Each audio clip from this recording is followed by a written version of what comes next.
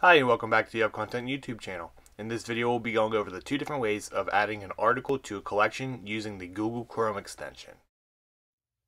There are multiple ways to use the UpContent Google Chrome extension whenever you find your piece of content that you'd like to add to your UpContent collection.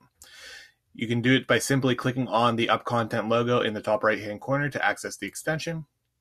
Then we can see your account name, which you can change here. You can see your collection, which you can change.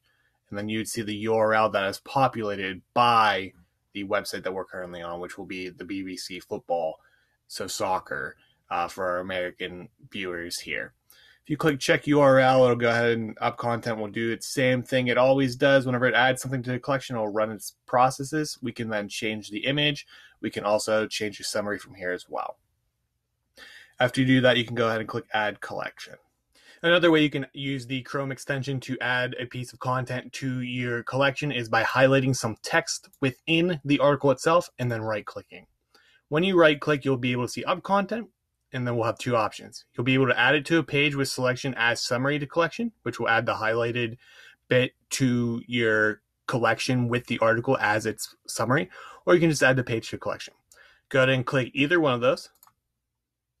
It'll take you to UpContent. Here you can choose the account, choose the collection, and then you can go ahead and check the URL. You can then go ahead and edit the image, edit the summary if you'd like, and then click add to collection. Now we can also see within my website collection on my own personal account, I can see the UEFA Super Cup, Chelsea versus Villarreal here as well. If you have any questions about UpContent, please give us a call at 412-447-1773 or shoot us an email at info@upcontent.com. Thanks.